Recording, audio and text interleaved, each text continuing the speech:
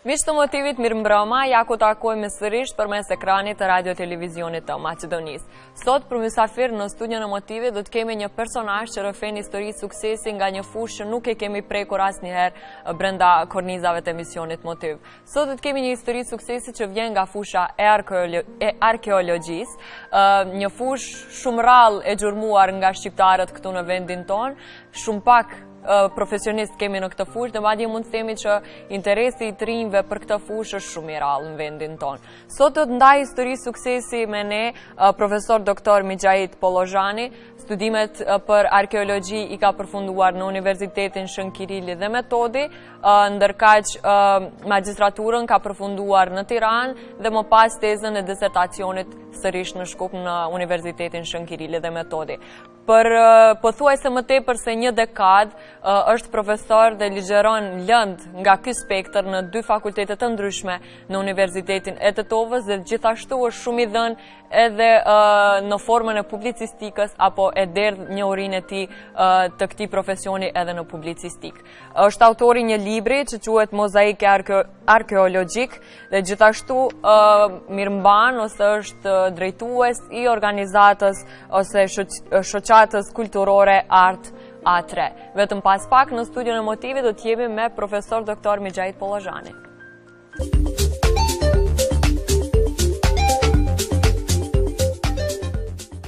Jemi kthyer sërish në studio dhe studion e ndajës bashku me zotri Mixhait Pollozhani. Mirëserdhët në studion e motivit. Është kënaqësi që do të ndani historinë tuaj të suksesit me ne. Mesi është e jemi.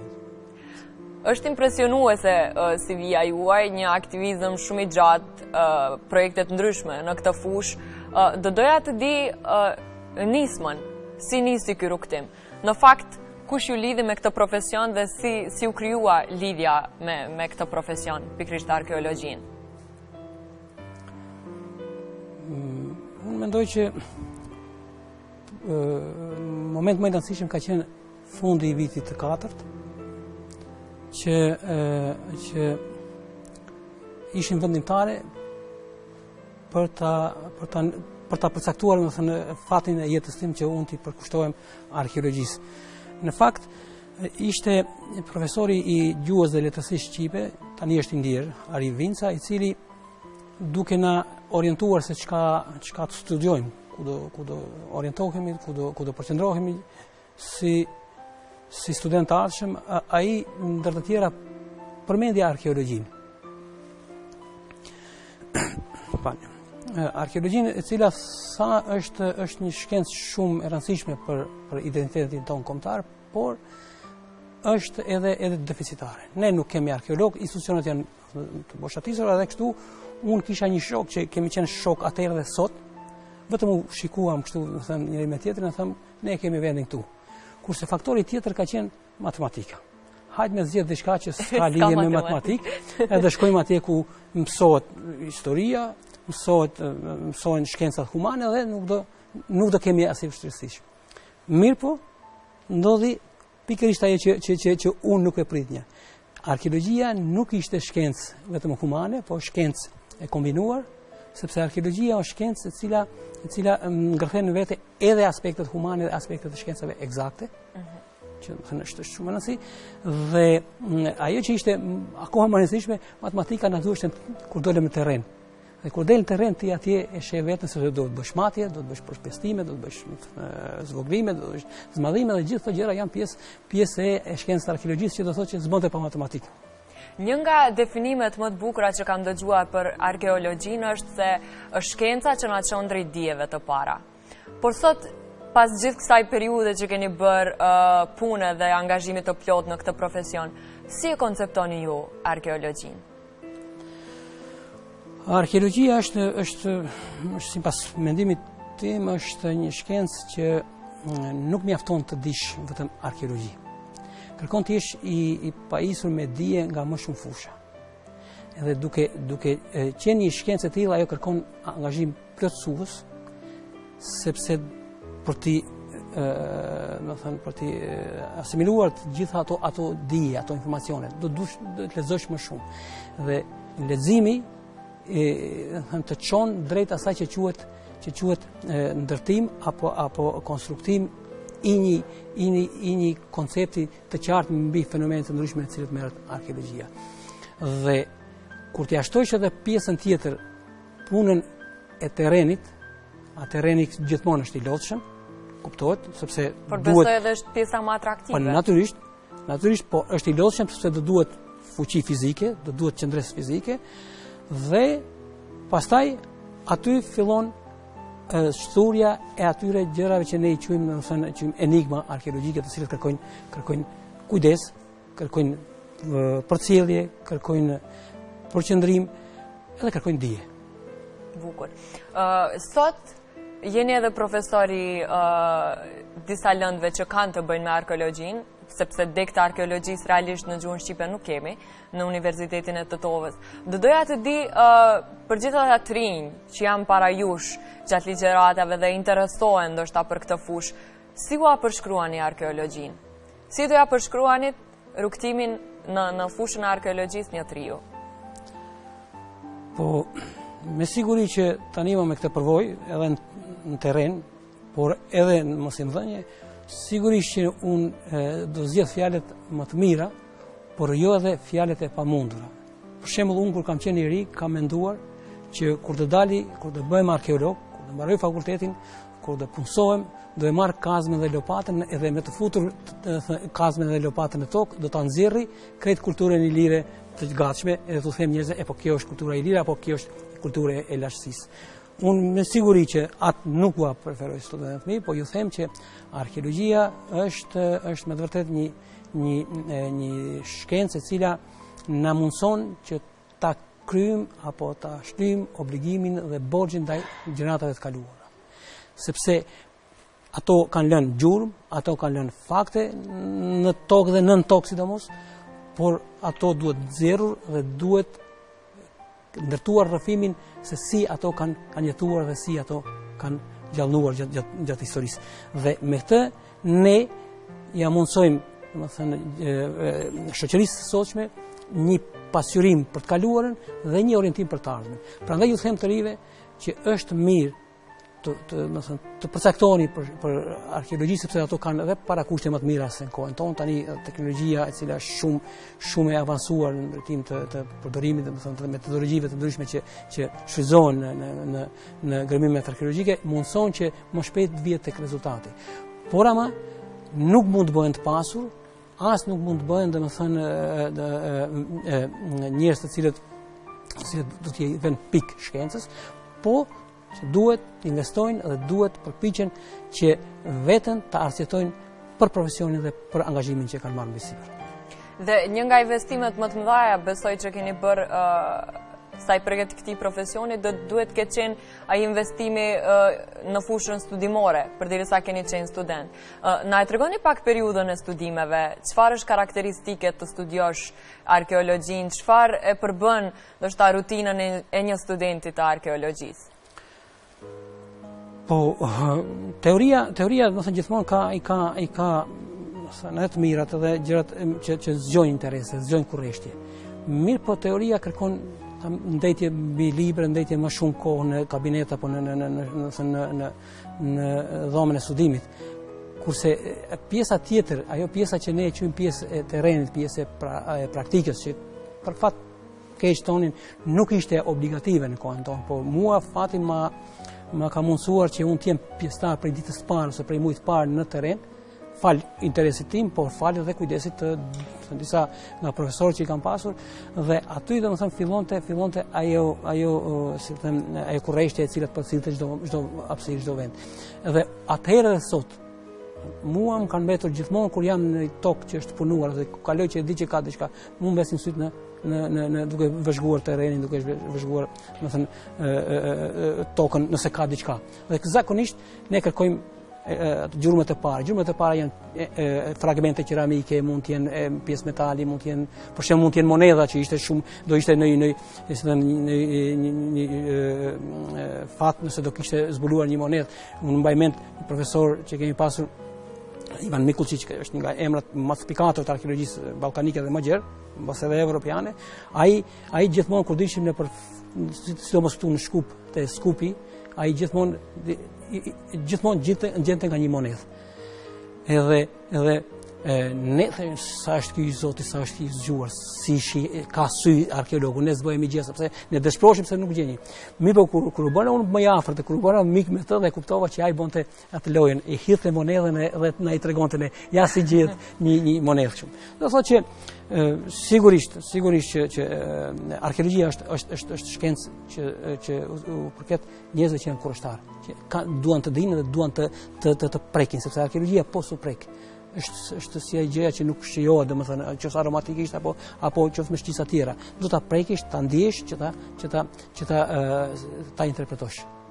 Kjo është mendimi im, ka edhe gjëra tjera që unë ndoshta kujtohen tani, po me siguri që do ishte për shembull motivimi më i fuqishëm për të rit, për shembull të lexojnë literaturë beletristrike që lidhet për shembull me arkeologjinë, sepse arkeologjia e mirë rrafet edhe shumë bukur me gjuhën letrare apo me gjuhën prozaike, që duhet motivuar, sepse pastaj historia, shkenca tjera, sociologjia, historia e artit, gjuhët klasike që janë shumë të rëndësishme, domethënë për të. Ato pastaj vijnë me kohë. Dhe gjitha lidhen faktikisht bashku. Do doja të di disa nga maniret tuaja si student. Çfarë ju ka dalluar si student? Nuk pretendoj se kam qenë kush e di çfarë, domethënë nuk duhet si, po kam një rrëfim shumë interesant që dua t'u tregoj të rive, sepse më ka ndodhur mua në kohën kur unë nuk këto gjëra i pret motivi në fakt. Nuk kam menduar si mendoj tani, sigurisht. Kemi qenë në vitin e tretë të studimeve, edhe atë vit për herë të parë ndonjërim është një land që quhet arkeologjia mesetare. Atë land na i ligjëronte një profesoresh ndjero tani, Blaga Aleksova quhej, ishte këtu nga Tetova, nga Shkupi këtu. Edhe na pyete të gjithë studentëve, sa ishim 30-40, sa ishim, çfarë gjuhë huaj, do të ndiheni të flisni. Edhe secili nga ato, kush anglisht, kush gjermanisht, kush frangjisht, kush këtë, erdhi tek unë, kur erdhi te unë tha ju koleg, tha çfarë gjuhë? Maqedonisht, sigurisht e flisim. Çfarë gjuhë tuaj të fleti? Unë i them maqedonisht. Pse tha ti, tha je tha mos je shturk, tha. Jo, tha. Po atëherë je shqiptar, apo shqiptare, tha në gjuhën maqedone, shqiptar. Jo të thotë, më thënë albanet si themi ne. Jo, tha shumë. Po çka je, tha ti, tha. Po tha shumë jam në maqedonisht ja kthej, ashtu si kisha qef unë. Them unë jam shqiptar. Po tha, dukesh që tha je tha artist. Edhe la. Nuk e vazhdoj muhabetin. Kur ec provim, më thënë, hyra në provim unë, ishte qershor, edhe i mora 3 pyetjet, asa ashtu ishte atër në zakon. Po, sistemi i troqet, 3 pyetjet i pasha dhe fillova të flasë. U përgjigja, solidë, më thëmë, së kështë dëshimë aty për të kaluar, apo për të marrë një notë të kënaqshme. Po, tha, tani, tha, këtu je mirë, tha. Tani, tha ti, tha, si shqiptari i mirë, tha, si shqiptari i madh, do të flasësh për kulturën e Komanit. Kultura Komanit, në fakt, atëherë mësoj si zanafilla e kulturës mesjetare shqiptare. Më thënë, ajo faza si të me krijimit të elementi shqiptar nga kalimi i etnosit i lirë tek elementi shqiptar. Ka ndodhur, më thënë, në shekullin 19, 19, ka dhe diçka më herët, po ajo faza ishte kështu. Edhe unë, kur më ra, ajo pyetje unë atëherë stepa, sepse unë si kisha kushtuar si fare, as sa kisha mësuar kështu kalimsi, mendoja që kurrë mbije mua ajo pyetje, sepse s'ma jep mua ajo pyetje, sepse do të më japë mua pyetje për kulturën shqiptare, se edhe unë fillova janë 3-4 fjali dhe unë mbeta. E ne tha ajo profesoresha, tha, ha koleg, tha, vazhdo, tha. Po ja, po ti tha sikur tha që je shqiptar, tha shumë me krenari, tha nuk thuhet që je shqiptar, tha. Shqiptar që je, tha, dëshmohet, tha, me punë, tha, edhe dëshmohet me mësim. Patriotizmi i vërtet. Kjo është, domethënë, duhet t'ulesh të mësosh. Edhe kam domethënë, kam mbetur si një shembull jo korrekt nga ana jemse, por si një mësim i mirë dhe por gjithmonë, domethënë, e kam atë gjë parasysh. Duhet të bëjmë nga një punë të vogël, po ta bëjmë tamam, sesa me si nuk të bëjmë punë të mëdha edhe pastaj jemi asgjë kundi. Kjo është një filozofi ime që unë e kam ndërtuar në gjithë këtyre viteve. çdo rrëfej dhe studentëve dhe them mos e bëni këtë gabim. Rrëfim shumë i bukur realisht. Po tash kjo është e vërtetë, do s'ka asnjë gjë shtuar, do kështu është. Nuk duhet me insistu me imponu gjërat në mënyrë të dhunshme, por duhet me i lënë gjërat të zhvillohen ashtu spontanisht, por kuptohet duke e dhënë ti atë të mundshme që mund ta japish, sepse s'mund ta bësh pamundur, sigurisht. Gjithmonë njëri mundet të ketë dëshira të mëdha, po se sa arrin ato, sa realizon ato është e diskutueshme e punë. Një nga gjërat më të bukura të arkeologjisë besoj përveç se të mundson njohjen me elementet më të vjetra në për cilat ka kaluar zhvillimi njerëzor, mundson edhe një njohje shumë të përafërt me vetë njeriu. Sa juve realisht ju ka ndihmuar ose sa ju ka vetë plotësuar ky profesion? Sa ka ndikuar në vetë plotësimin tuaj? Po mendoj që arkeologjia më ka humanizuar më shumë. Sepse kur ndodhesh në para situatave të caktuara, para situatave që kërkojnë zgjidhje, gjëja e parë që shkon ndër mend, thuaj këtë gjë e kanë krijuar njerëzit. Tani si është më mirë që ne ta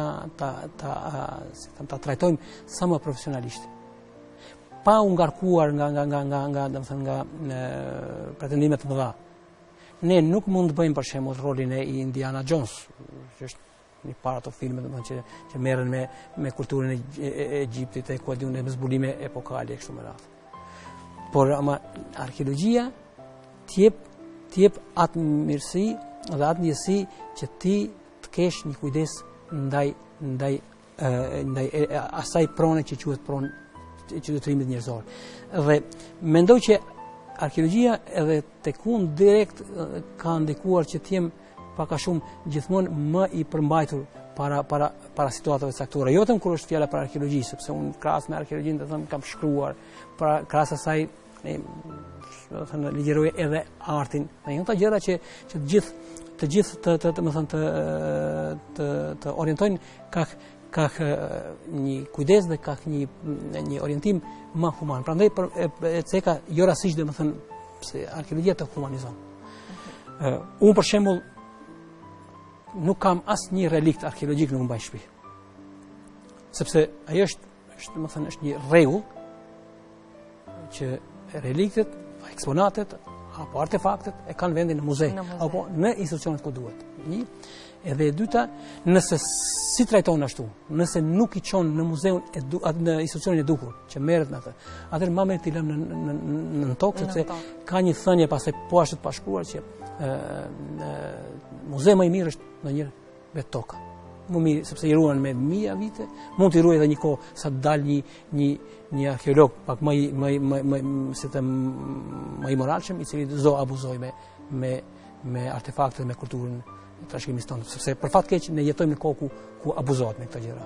Por ajo është një temë tjetër që unë dua ta rëndoj emisionin tuaj me këto gjëra, sepse ato kanë shpjegime pak më tjetër fare. Deri tani keni pasur eksperjenca të ndryshme, keni punuar shumë në projekte të ndryshme, jo vetëm në Maqedoni, por edhe në Kosovë edhe më tutje.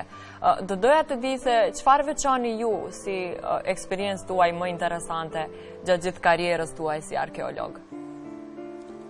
Kemi ndonjë momentur interesante nga kjo karrierë? Po, sigurisht që ka disa, ka dhe më shumë, po une megjithatë do ta veçoj pjesëmarrjen tim në projektin e zbulimit të teatrit antik në Ohër. Ju do të thënë me siguri që keni lexuar aty te biografia jem se unë kam projekte, kam marrë pjesë në shumë projekte, 10 projekte, por fati e deshti që unë të mos udhëheq asnjë projekt, sepse ai është një rrëfim prap tjetër fare, sepse unë nuk arrita të punësojmë në muze. Ai ka qenë ideali, siç është ideali çdo arkeologu të ri, sepse aty i merr bazën, aty i merr, domethënë ato njohurit më të rëndësishme për punën sidomos terren dhe për punën me trajtimin e trashëgimisë. Por megjithatë nuk kam portuar, gjithmonë do të kam qenë i gatshëm që të sakrifikoj edhe nga punë tjera dhe nga obligime tjera dhe unë të jem afër ngjarjeve që kanë bënë me arkeologjinë. Prandaj e zgjodha jo rastisht e zgjodha teatrin antik në Ohër, sepse për mua, domethënë, ishte një rast i veçantë dhe është një rast i vetëm. Teatri antik ka 4 në Maqedoni.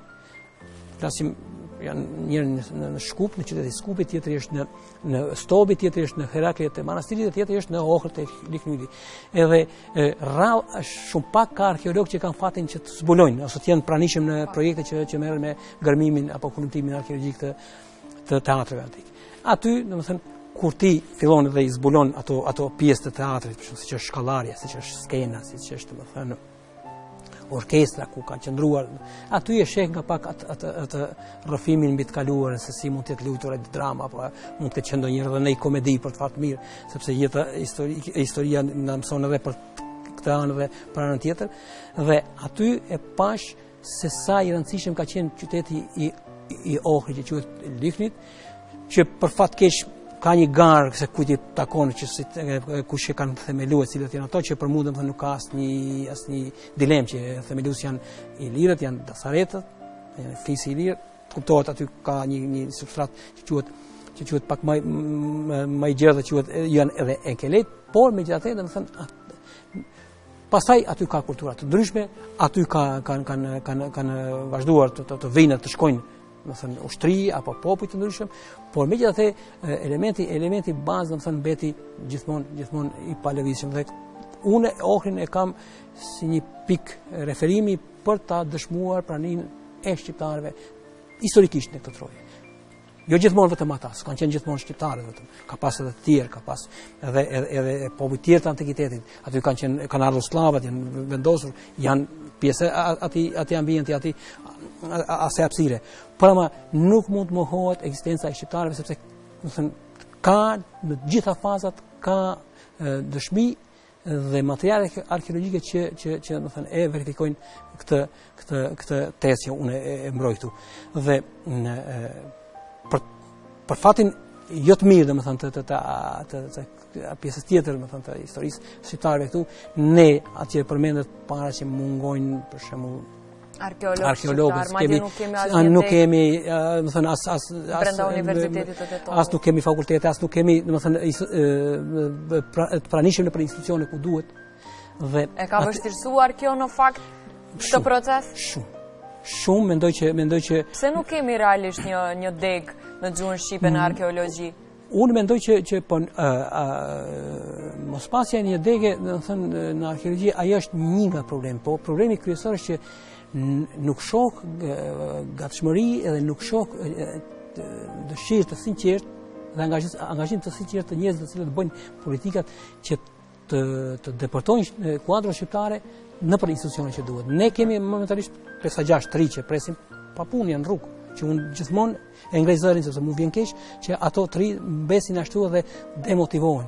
Dhe ato i humbin shansa që nesër të bëhen arkeolog, sepse nuk bësh arkeolog kur ti bësh këtë moshë ku jam unë sot. Ma arkeolog bësh kur mbaron fakultetin e fillon sistematikisht dhe gradualisht duke u ndërtuar dhe mbi ndërtuar. Dhe nuk bëjnë asnjë gjë. Kam biseduar me njerëz. Mos unë s'dua ti përmend me emra të gjitha proviniencave politike, të gjitha subjekteve politike. Ju kam thënë nuk do të bëni kiametin, sepse nuk është e punë e masovike të marrë shtetet fusi. Po nga një arkeolog me punësu, nga 2 arkeolog me punësu në vit, ju e kryeni misionin. Flas për arkeologji, për trashëgimi, sepse nuk mundet arkeologët bëhet, do të thënë, sot ty edhe ai tjetër i gatshëm për ta shfrytzuar si kërkon një pjekuri, kërkon një kohë pak më të gjatë. Dhe kështu brenda disa viteve ai mund të bëhet i pjekur, mund të specializohet për fushë caktuar, sepse arkeologjia nuk mund të merresh me gjitha gjërat, është aq e gjerë. Siç është jeta komplekse, ashtu është edhe arkeologjia komplekse. Prandaj kërkon specifikime, kërkon specializime të fushave të caktuara. Dhe kështu mendoj që do duhet të vepruar. Por nuk e kam bërë, edhe më vjen keq. Më vjen keq që po, përveç institucioneve shtetërore, çfarë hapësira tjetra ka mundësi për të zhvilluar ky profesion? Ka hapësira të tjera ku të rinjt ndoshta mund të japin një kontribut? Unë mendoj që ka, po pak janë ata, mund të jetë për shembull ky sektori jo qeveritar, domethënë ato NGO-t që janë mund të krijojnë një far pjesë të atyre aktiviteteve, por jo dhe plotësisht, sepse Sepse ju realisht jeni angazhuar në shumë projekte. Natyrisht, ato janë projekte të gjithë që lidhen me institucione. Për të marrur domethënë projekt dhe për të bërë gërmime arkeologjike në terren, duhet të jetë institucion që quhet muze. Nuk kanë drejt institucione të tjera, për shembull janë këtu qendrat për konservim apo ente për mbrojtjen e monumenteve ishin diku. Edhe ato i kanë aq të kufizuara saqë nëse u paraqitet duke punuar, duke restauruar apo konservuar në objekt arkeologjik, atëherë mund të bëjnë pak, por e drejta ligjore u takon vetëm muzeve. Dhe aty, përfitohet mundësia për të marrë një projekt dhe për të futur në gërmime dhe kulturime arkeologjike. Ne këtë se kemi. Tash, kjo është ajo që lidhet edhe para që kem se pse të rrit, sepse nuk kanë shembull, nuk kanë modele. Dhe duhet motivi të më marr mua, edhe të më shohim po kështu që kanë arkeolog do të thonë si ky. Ato duhen akoma më shembull më konkret. Sepse as i them unë nuk kam udhëheq asnjë projekt sepse nuk është pamundsuar. Dikur nuk u punsova. Mbeta 9 deri 10 vite rrugëve dhe këto gërmime ose projekte që kanë qenë, domethënë unë kam shku nga 1 muaj, nga 2 muaj herë në Prishtinë, herë në Sloveni, herë atje, po gjithmonë në dëmin tim material, sepse unë kurrë s'kam fituar asnjë para për asaj pune. Mos them që sa kam ekzistuar, sa kam ngrënë bukë që thonë, bukë fat. Kjo është. Po megjithatë keni realizuar pasionin tuaj, edhe jeni vetë plotësuar në aspektin që besoj ka qenë pasion i hershëm. Jeni fokusuar të imase në këtë profesion dhe sot zëni titullin e profesor doktorit dhe me gjitha të para atyre studentëve që ju dëgjojnë dhe para cilve ligjeroni besoj ju kanë motive dhe një shembull të mbarë. Do doja të di kush ka qenë motivi i këtij rrugtimi deri më tani, sepse përmendet shumë sfida, përmendet edhe zhgënjime të ndryshme në momentet që nuk keni marrë vendet e punës që ju keni dashur, po ju nuk keni ndalur, keni vazhduar me punë, ende jeni aktiv, jo vetëm si mësimdhënës, edhe në publicistik, edhe në botime të ndryshme, por edhe në këto projekte ku ju janë dhënë mundësitë. Kush mund të themi se ka qenë kauza dhe cila vazhdon të jetë kauza juaj në këtë profesion? Po, unë mendoj që unë edhe si mosh, si gjenerate, i përkas një gjenerate cila kishte një idealizëm në vete, kishte një ideal me cilin mendojnim që do bëhemi pjesë e një projekti përgjithshëm, kombëtar dhe shoqëror ta quaj. Edhe duke mbetur, më thënë, gjithmonë me bindjen që do arrim një ditë ta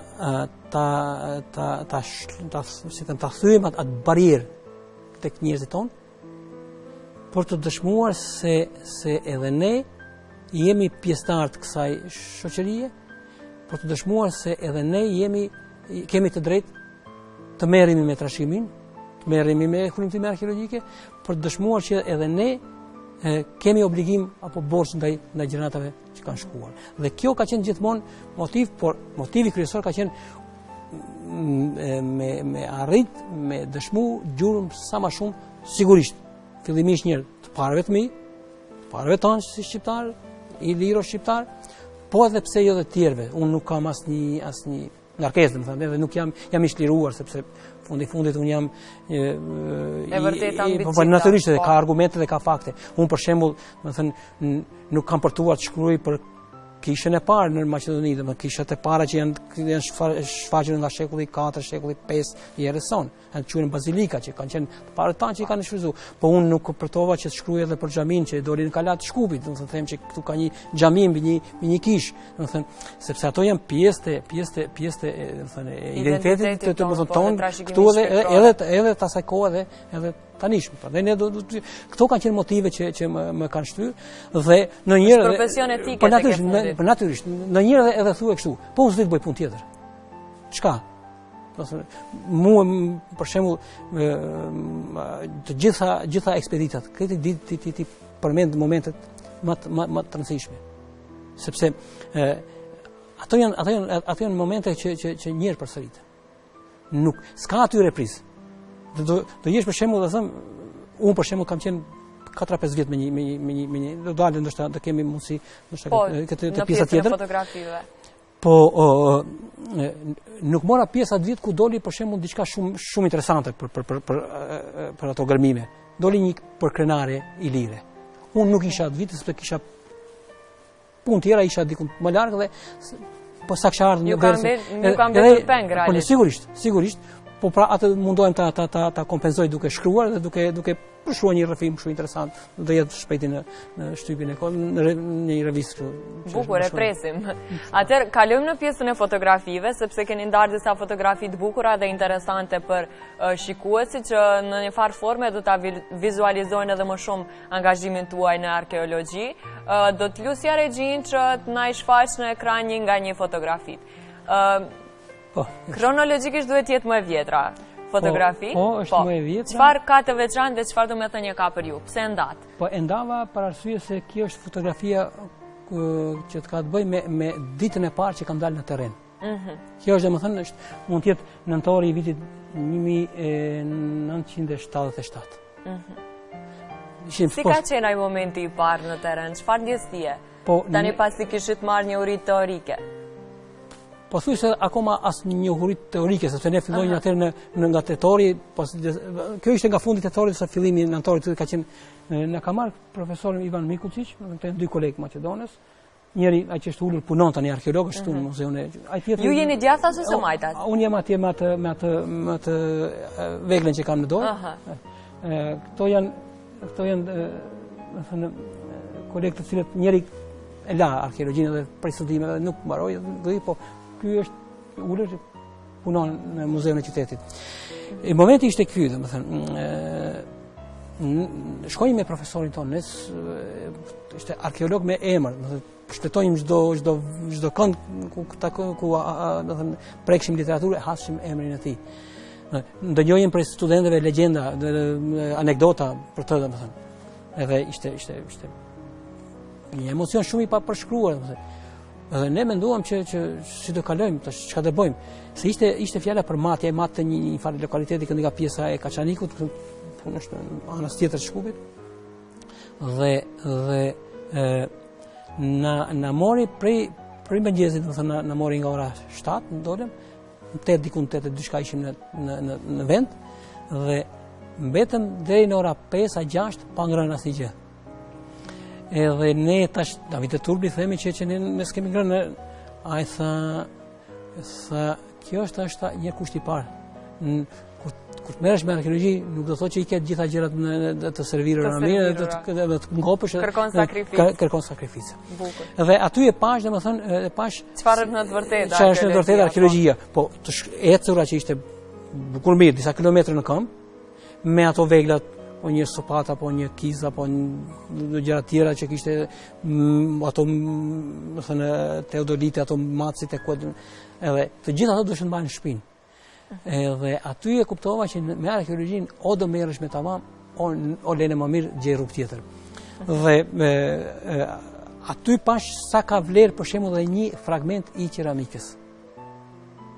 Kur them eneve të copzuara, të lëna nga koha. Aty ne gjetëm 2-3 gjëra që profesori pastaj i mori edhe i dokumentoi dhe i futi në një publikim të vetin. Do thënë që arkeologu është si ajo bleta që mbledh atë polenin e nektarin që ka ngelur dhe e bën atë prodhimin. Prandaj mendoj që ishte një moment shumë domethënës për mua dhe e mbaj mend aty dhe atëherë më kaploi më shumë dëshira. Edhe më shumë dashuria, po. Është fotoja e dytë tani në ekran. Me sa duket është në Tiranë, se nuk gaboj? Po, është në Tiranë. Çfarë ka të veçantë? Duhet jetë periudha e magjistraturës? Jo, nuk është kjo periudha. Nuk kjo është një tjetër, më thënë, është një moment tjetër, jo rastisht e zgjodha këtë, sepse këtu jemi student nga Maqedonia dhe nga Kosova, që kemi vizituar Shqipërinë në vitin 1981. Ishte kohë tjetër, ishte në janar, në mars ndodhen demonstratat e vitit 1981, pastaj ajo përfundoi, më thënë, ekskursioni atje. Po vazhdoi këtu, pastaj vazhduan, si them, vazhduan momentet të cilët qenë ndoshta na orientuan ndryshe. Prej kur u ktheva nga Tirana, kur filluan këto procese, pothuajse pata një trajtim tjetër fare, edhe mendoj që ky moment ishte që nga pak e pamundsoj atë idealin tim për shembull për arkeologjinë, për shkak se atëherë më shpallën pa përshtatshëm për të qenë muze, për të punësuar në muze, edhe unë mbasi mbarova në vitin 84-85, mbeta, sepse më morën ushtar, domethënë para se të diplomoj, mbeta 9 vjet gjysmë pa punë, pa e punësuar. Ky moment domethënë edhe pyetëm, po të kisha shkuar, do ishte ndryshe apo do ishte e njëjta gjë. Kam frikë se edhe po të mos kisha shkuar do ishte e njëjta gjë. Po fota e tretë lidhet me atë që biseduam parës, që tham që ka të bëjë me një lokalitet shumë të rëndësishëm në zonën e Strugës, quhet fshati quhet Dollogosht, kurse lokaliteti quhet Seteli. Dhe është fjala për një varrezë tumulare ilire, e cila, përfshin një periudhë prej shekullit 7 para erës deri në shekullin 6-7 të erës sonë. Bilemi ka gjëra më vonë, po ato janë sporadike. Flet për një kompaksi kulturore e cila ka mbisundruar në ata zona. Dhe kjo prandaj e mora, këto djemë ma kujtuan, sepse ato është pjesa poshtme, janë ekipi që ka punuar, ato jemi ne 2-3 studentë. Ato më kujtuan tani për atë përkrenare që unë atë ditë që është gjetur përkrenarja nuk isha, ajo më ka mbet pak si një peng. Okej. Po përfundojmë këtu me pjesën e fotografive dhe tash pasëm pjesa e kutis. E keni afër kutin dhe do t'ju lusja që ta hapni dhe të zgjedhni 2 nga fletushka që janë aty. Po lirisht, mund ta merrni?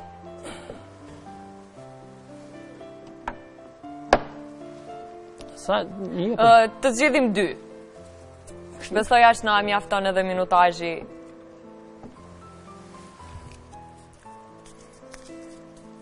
Duhet jenë fjalë ose pyetje? E lexoni dot? Po, e lexoj. Okej. Çfarë shkruan? Këtu shkruan dashuria.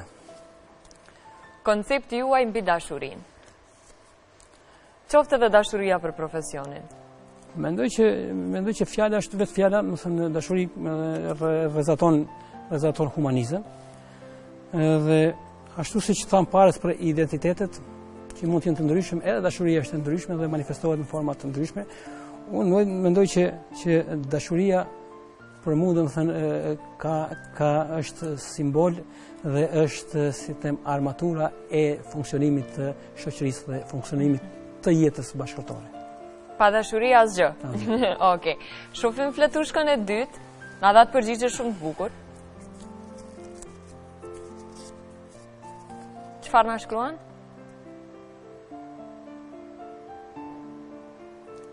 Tre cilësitë e njeriut të suksesshëm. Ose dhe të një arkeologu të suksesshëm, që ta precizojmë. Puna, sinqeriteti dhe guximi. Okej.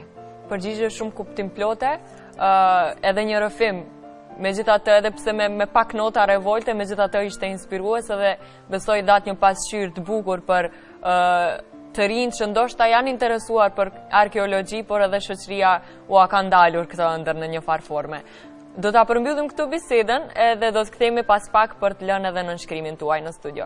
Kthehemi pas pak për të marrë nënshkrimin e musafirit.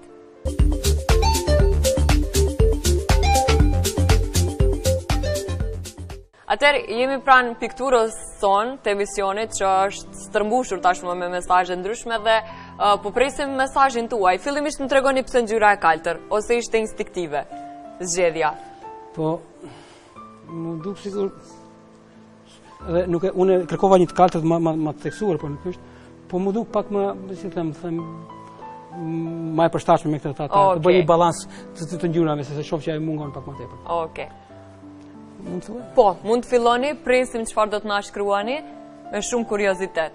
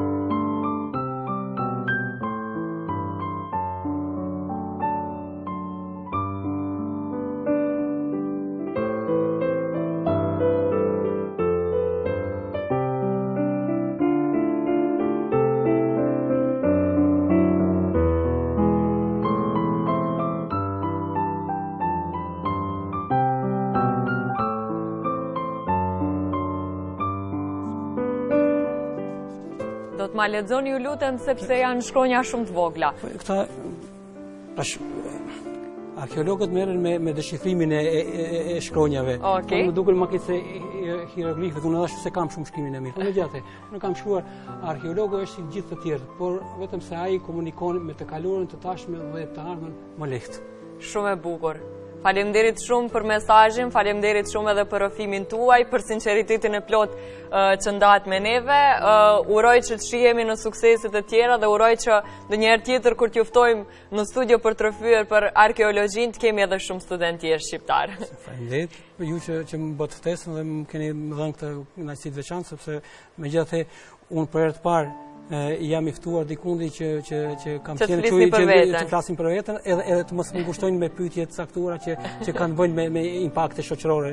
Po unë megjithatë atë revoltin që thash nuk e them për ta si them për ta sulmuar dikën, por për ta sensibilizuar opinionin. Kjo ka qenë gjithë ideja e kësaj. Faleminderit shumë. Faleminderit shumë, ishte kënaqësia e plotë e jona. Faleminderit. Atëherë, mirë të dashur, shkëputemi këtu nga ky edicion i Motivit. Ne do rishihemi sërish javën tjetër bashkë me Rupafshim.